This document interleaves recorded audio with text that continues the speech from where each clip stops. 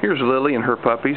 They're 17 days old, and in earlier pictures and videos you saw that the darker ones really appeared to be black, all those black and white spots, but actually those blacks are turning the little tan colors now, sort of like an agouti type. The undercoat is like a chocolate, and then the top coat is the black. And of course they're all changing colors and they're all getting a lot bigger.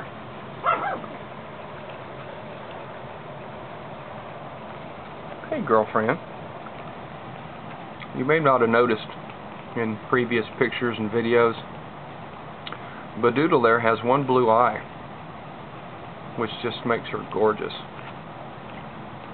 And so far we don't know if the puppies have any blue eyes or not. I'm not sure how that works.